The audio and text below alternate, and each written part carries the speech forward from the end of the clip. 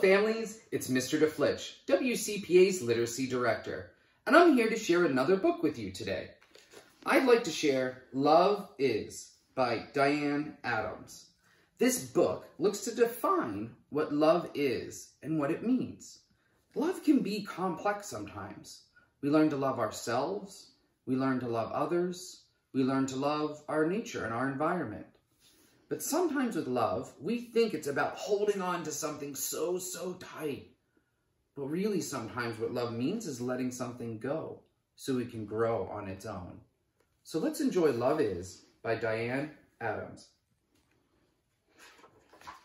And a story about a girl and her little baby duckling. Love is holding something fragile, tiny wings and downy head. Love is noisy midnight feedings, shoebox right beside the bed. Quack, quack, quack, quack. That would be some noisy sleeping. It's peaceful sleeping, no more peeping, tucked in tightly, head to toes. Love is waking up together, side by side and beak to nose. It's early mornings, messy bath times, tidying up and settling down.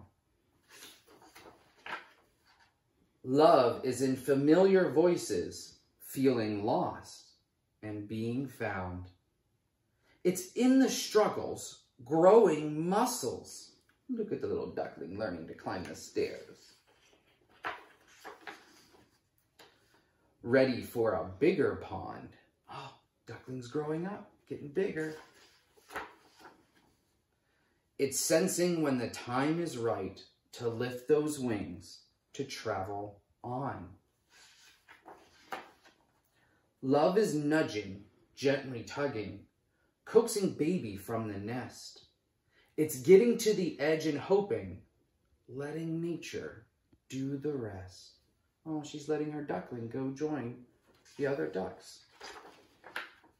Love is missing, reminiscing, wishing things could stay the same. It's understanding even ducklings, like the seasons, have to change.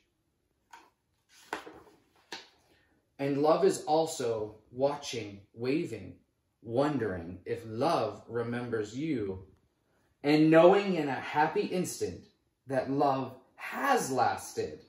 Aww, her duck came back to her. And grown some too. Look at her with the new ducklings.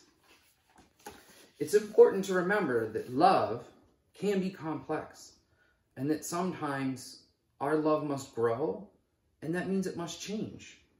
But in the end, love is always there for us if we remember it in our hearts. Remember to subscribe below, and you'll get a new book every day.